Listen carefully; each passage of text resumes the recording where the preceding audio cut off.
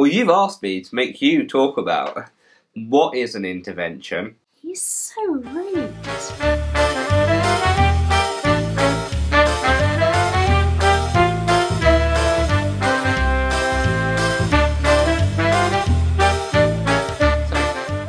Hi everyone.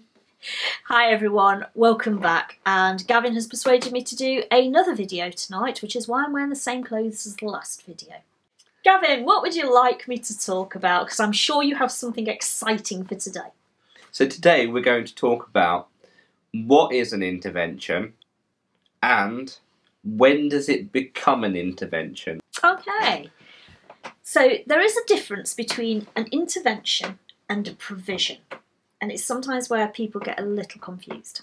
So provisions are almost your reasonable adjustments. So you are providing something, usually something physical.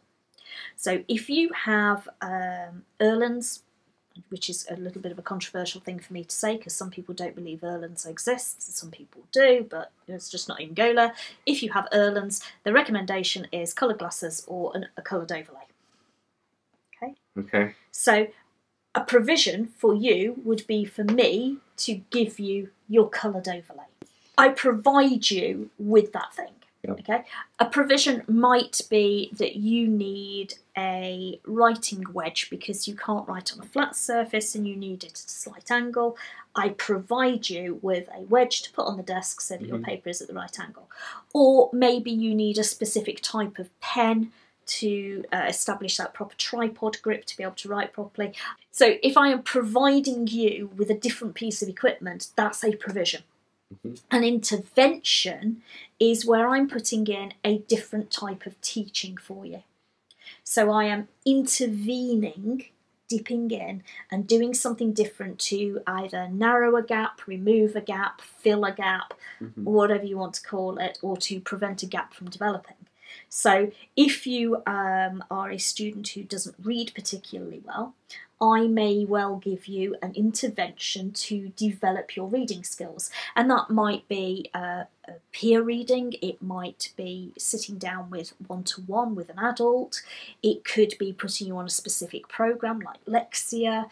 It really does depend on the individual, but that's what an intervention is, and that is how it is different to a provision. So when does something become an intervention? And the example I generally use is accelerated reader. And the reason for that is schools generally buy it and then they apply it to whole year groups at a time. And that's absolutely fine. So I'll use the secondary example. They'll buy accelerated reader in and they'll put the whole of year 7 onto it, possibly the whole of year 8. Okay, that's not an intervention. It becomes an intervention if you then take a group of 15 year 9s and you put them on it.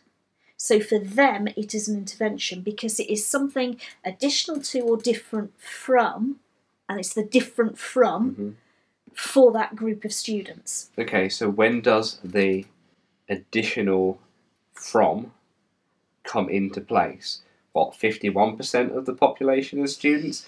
62%? Or 69% of the students? Let's go for 69. Absolutely arbitrary. So I would say to you, if 69, 70% of your cohort is doing accelerated reader, that's not additional to and different from. It's not something special you're putting in place. Actually, the kids who are special are the other 30%. Yeah, so where is that number? It isn't written in stone anywhere what that number is. I've kept using this phrase today, it's common sense. Once you're going beyond something that is additional to or different from for the majority of your school, that is when it becomes different. Okay. So in year 7 and 8, accelerated reader is not an intervention as such, not in SEN terms. It is an intervention, don't get me wrong, it's a pupil premium intervention generally to narrow the gaps. To spend their pupil premium money. That's a bit cynical, but yeah. So it is that, and you're trying to improve everybody's reading and you're hoping you're dragging everybody along with you. It's when it's then carried on into year 9, but only with a group of them. That's when it becomes an intervention as opposed to a whole school method. Okay, so it has to be something that is different from what the rest of the cohort are doing, but also has to be bringing them up to the same level as what the cohort is in the first place. Yeah. Because you wouldn't intervene, or can you intervene, to bring the people that are at the higher level to an even greater higher level and pull them away from the people at the bottom? That's got to be another intervention. Yeah, it has, but it comes under your gifted and talented or more able, most able. And that's not my field. I've always worked with the other end of the spectrum. But yes, there is a theory out there that we shouldn't actually be stopping. A child reaches the reading age for their chronological age, so let's say they're 12 years old, they've reached a reading age of 12, but actually they have the potential to have a reading age of 15. We shouldn't be capping them at that. It should be open to push them to get as far as they possibly can. Yeah, because we know that students, if they are just capped, they switch off, they get bored, and then they become the troublemakers because they're too intelligent for the group. I looked upstairs, 2 of them upstairs. What, you mean the 2-year-old? Yeah, okay. I didn't mean the 2-year-old, I was referring to 2 other children that we have upstairs who, exactly as you say, they've kind of hit the level of where everybody else in their school is, which actually is below expectation anyway, but they are at that level and they're not being pushed to get higher, so they've got bored. And they're not troublemakers, don't get us wrong, but they have switched off and are not pushing themselves. And as parents, it's very hard to push because it's like, but Mum, I'm doing everything teachers asked me to do, and I'm already doing better than everybody else in my class. Why have I got to do more? Yeah, I just sit back and relax and let everybody else catch up with me. But that's just a bit of a waste of their time to be going into school and doing that. Absolutely. How do you monitor and review if the intervention is working? Pretty much the same way as you look at the targets. So we talked about SMART targets in our last video.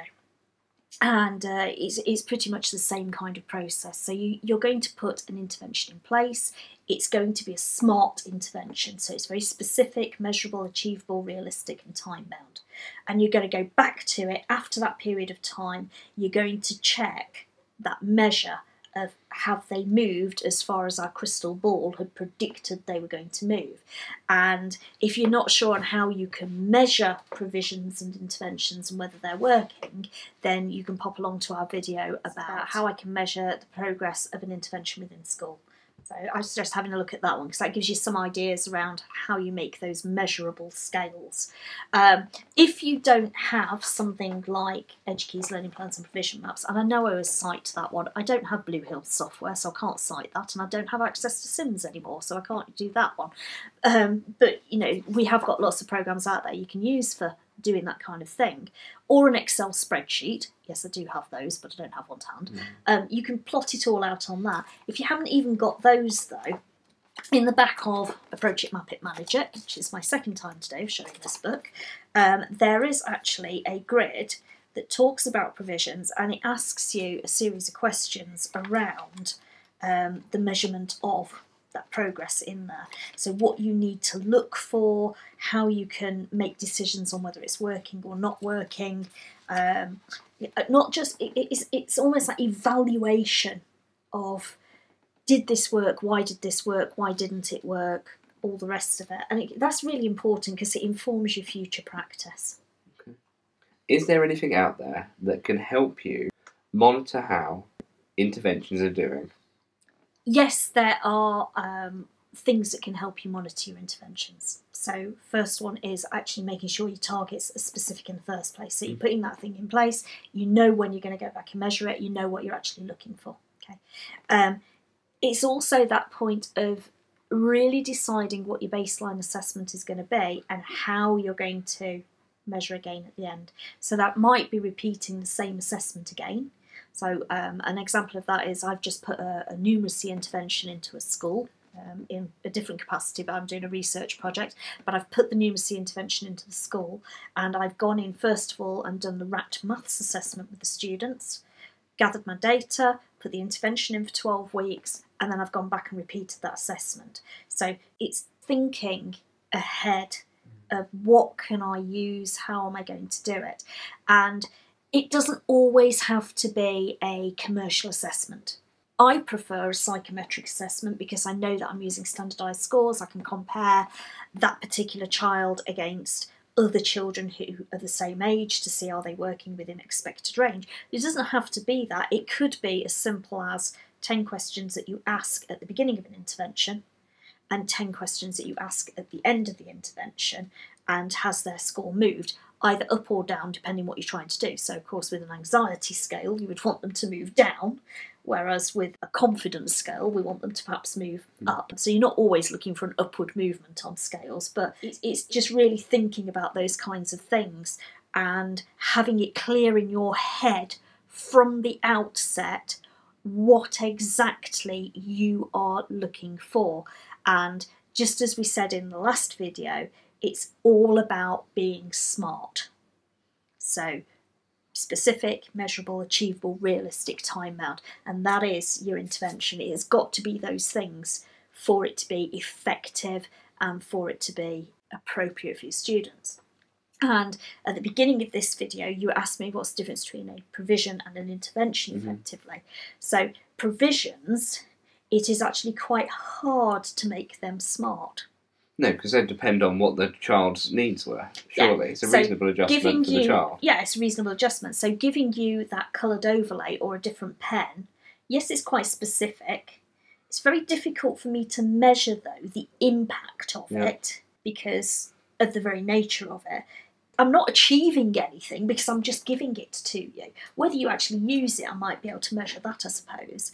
Is it realistic? Well, actually, yeah, it is, and it's actually quite important. It's actually a reasonable adjustment as opposed to realistic. And is it time-bound? Well, strictly speaking, it's something you need, so I shouldn't be time-bounding it anyway. Yeah, there's no way that, unless there is a way that that provision could improve the abilities of that student when they're doing that type of activity. The way I would look at that is, if I provide a child with a pencil grip, a very chunky pencil grip, I may look to time-bound that for an improvement in their handwriting over a period of time, to then take it down to something that's not quite as chunky, or to take it to a pen rather than a pencil.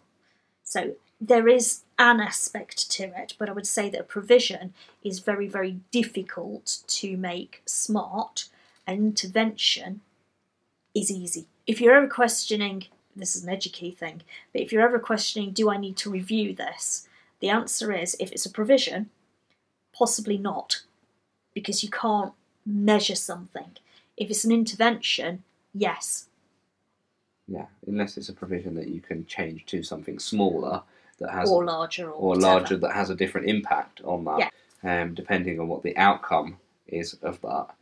But I think I would probably argue, and you're going to have to edit and cut some of these bits out, but I would probably argue that if I'm providing you with a pencil grip for the purposes of improving your handwriting, so giving you a really chunky pencil grip and then I'm going to take it down to a smaller one, actually that's not necessarily a provision in that case, it's an intervention, and the intervention is your handwriting.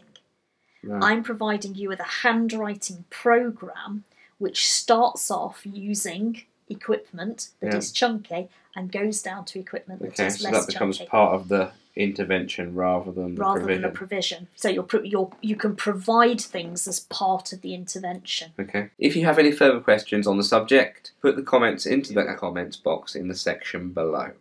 Okay. Abigail does, or has done in the past, answer them, but please, nothing super personal. We've had to remove one because it was far too descriptive, I think is the word that we have. Give it a like, thumbs up. I can't do this. Remember to hit the subscribe button and leave a comment in the comments section below. It really helps with the algorithm on YouTube, which moves us up the scale and of course means we may hit that monetization and be able to put the money back into your schools. Take care everyone. Bye bye.